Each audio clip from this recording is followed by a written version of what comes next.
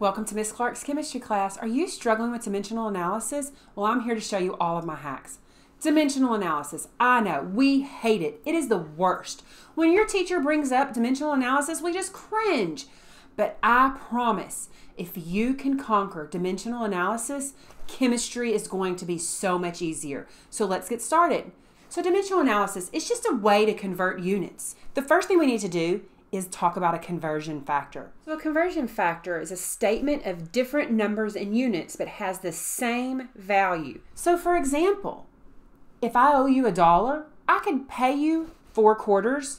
We're going to be square.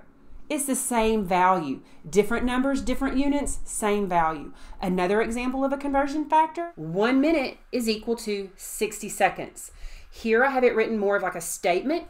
Here it's written as a fraction. Same thing. Both of them are conversion factors because different numbers, different units, same value. Fraction is what we're going to need when we're solving with these conversion factors for dimensional analysis. First, we need to identify our given. Our given is 3.5 gallons. What are we looking for? We're looking for liters. Now, I think it's really important to define those every time. What's your given? What are you looking for? So now let's set up the problem. You always put your given on top. And I like to use these train tracks. This is not the only method. Your teacher might use something different. This is what I like. We see that unit gallons right there.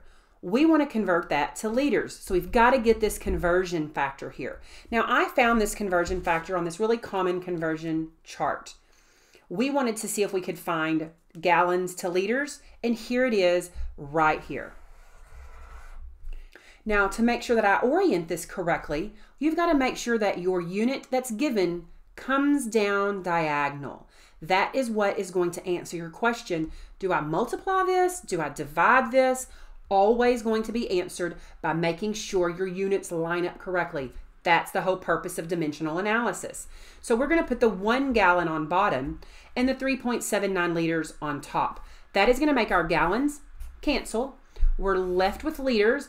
And that's what we want. We want the unit we're looking for to end up on top. And it did, so we're done. Now we can put our equal sign. Now we need to put this into the calculator. If numbers are on top, we're going to multiply. If they're on bottom, we're going to divide.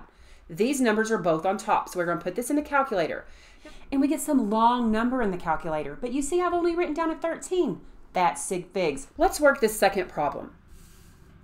How many tons are in 9,891.3 grams? So here's our given, 9,891.3 grams. We're looking for tons. Again, I think that's important to write that down on all the problems. It seems like a little extra, but it will definitely help you figure out what you need to do. So now let's look at our conversion chart and make a plan. Okay, now we're starting with grams. We need to find a conversion with grams in it. And here is the only one on my chart, so this must be the right one. So this is going to be the first conversion factor that we use. Now let's follow a path. We need to make a path from grams to tons.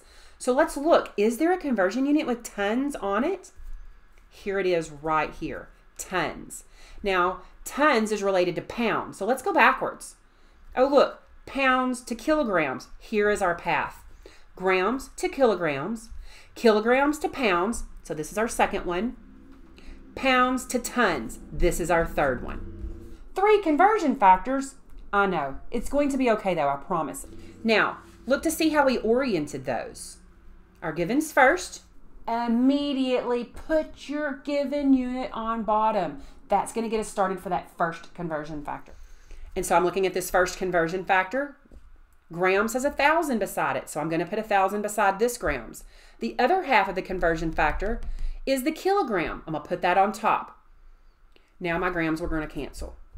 But we're left with kilograms. We don't want kilograms, we want tons. So we're going to keep the process going until we get what we're looking for on top. There's no reason to memorize, well, if it's this, I got this many steps, or this, that many steps. No, you're going to keep adding conversion factors until you get the unit on top you're looking for. Right now we have kilograms on top. We're not done. We already knew that though. So now we're going to use our second conversion factor. We got to bring our kilograms on bottom. That's going to help us orient the second conversion factor. So kilogram has a 1. I'm going to put a 1 by my kilograms. It equals 2.2 pounds. That's going to go on top because that's my only available space. 2.2 pounds. Kilograms cancel. I'm going to keep going. Pounds is not what I'm looking for, so that's going to tell me I need another conversion factor. So let's get that last one in there.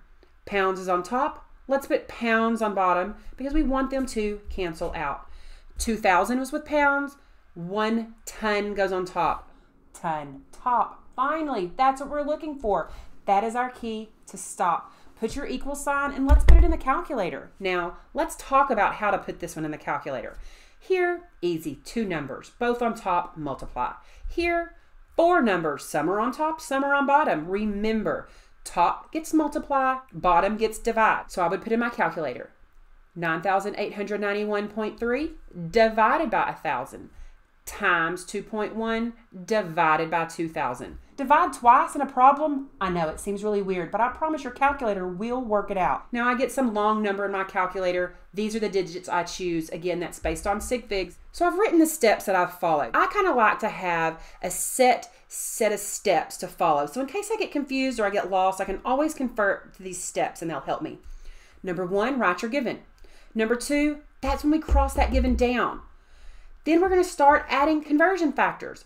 Now remember, we're going to add as many conversion factors as we need until you get what you're looking for on top. So you might have to do steps 2 and 3 several times, and that's okay. Keep going until you get what you're looking for on top.